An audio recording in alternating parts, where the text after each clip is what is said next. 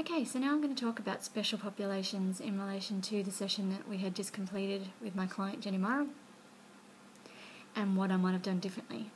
In relation to hypertension, if my client had come to me at the beginning of the program and said that she had hypertension, obviously I would ensure that she had a clearance from her allied health professional, and I would have an idea of what she was able to do and not do in relation to exercise. Hypertension is clearly high blood pressure. This can be caused by dietary, it can be caused by obesity, it can be caused by hereditary issues and issues with the liver or kidneys. What I would have done differently in the session with Jenny after having a clearance by her allied health professional is I would have only asked her to do one set of the weights that we had used, especially during the single arm row, and I would have got her to do about 10 reps, and I would have used a lower weight. We used about a 5 kilo weight. I would have started her on about a 2 kilo weight on that one. What I would have done is checked how she was going, and I would only increase her weights after a period of time of working with me, and that she has progressed and that she has her hypertension under control. In relation to the cardio aspect of the training, I would have made sure that it was low to moderate. I wouldn't have asked her to push herself on either the step-ups, the cycling or the treadmill, because you would not want to push her blood pressure too high and get her heartbeat too high.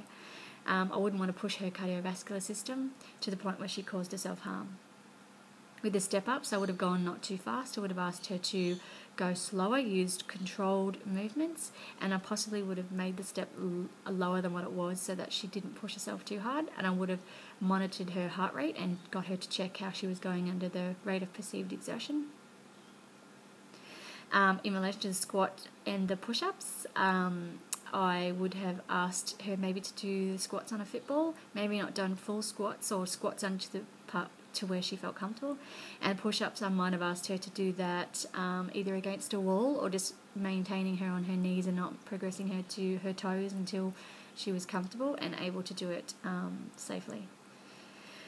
In relation to what I would never do with a client with hypertension and what I would not have done with Jenny in that session, I would not ask her to do any weightlifting with heavy weights, and I would not get her to do any isometric exercises or excessive cardio, so I would not want to push her heart rate to the point where she's going to cause her cardiovascular system to struggle or to go into arrest. So that would be hypertension. If I had a client who had lower back pain in relation to the session that I completed, lower back pain is generally caused by an injury to the ligaments, muscles and bones in and around the lumbar spine area. What I would have done differently in the session is I obviously would have got checked that Jenny or my client had a clearance from her allied health professional to know where the damage was, and it's really important to know what she can and can't do and what movement or range of movement that she would have. The squat I would have asked her to do on a fitball to take the stress off the lower back. I'd not ask her to do only do partial squats, not full squats, and I would really make sure that she has really good posture in doing those squats so that she does not put any pressure on that back, would not use any weights. With a single arm row, I would have her seated so that she's not actually putting any weight on that lower back, and she can actually do the movement same as she would have, but it just would have been a lot more controlled. And push-ups, I would have had her doing them against the wall so that she's not putting any pressure or compression on that spine. In relation to cardio, I would have monitored her pain levels. I wouldn't ask her to complete the fast step-ups. I would ask her to maintain slow, controlled movements and again make the steps lower to make it more comfortable. And I would always monitor her and ask her about how she's going and her exertion levels.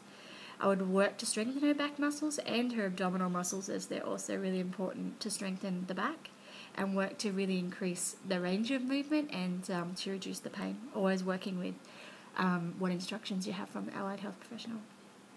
In relation to lower back pain, I would never ask any client to do any compression exercises or ask the client to pull or push any heavy objects or do any twisting motions in relation to the back so that they're not putting that pressure there. And thirdly, we have the knee. If I had a client, Jenny, or another client who came to me who said that she had a knee injury, generally knee injuries are injuries that are caused to the knee joints or the muscles and tendons around the joint. What you would want to do eventually, once you have permission from the allied health professional, is start doing some knee flexion and knee extensions to try and strengthen and stretch the muscles and the knee itself, so that you can start to strengthen it back up and get to full range of motion and full range of movement. What I would have done differently in the session that I had just completed with Jenny is, obviously I would have had clearance from her allied health professional. I would have checked what they would have advised she could or could not do in relation to her injury, and where the injury is, whether it's on the actual knee itself, whether it's on the muscles, the bone, the tendons, and what that actually means for her and what she could or could not do. I would never ask her to do a full squat. If she was able to complete exercise, she wouldn't do a partial squat, or I wouldn't have used squats at all. I would have used a different exercise. Again, the row, I would have asked her to do a seated row. I would not want her to put pressure on knee when kneeling down and pulling up weights. So if she was to do a seated row, she could still do the same amount of weights, but she would be putting no pressure on that knee. Push-ups, again, I wouldn't get her to do them on her knees or her toes. I would ask her to do it against the wall. That's taking the pressure off that one point on her knee. Step-ups, again, I either would not use the step-ups, or if I was going to, I would use smaller movements, and I would use a lower platform, and I would not get her to get into an aerobic energy level on a step up, because I think that would be putting too much pressure on those knees. So if that was the case, I would probably ask her to do a different or an alternate cardio, which you may want to put her on the row machine, which might be less pressure on those knees, or an elliptical machine, as it takes the pressure off as well. Something I would never get my client to do as a knee injury, and I would not have used in that previous session, was I would not get her to do any jumping or landing, no changing direction in the middle of exercises, no twisting, especially on that knee area, no high impact exercises, and I would definitely not get them to do any full range squats.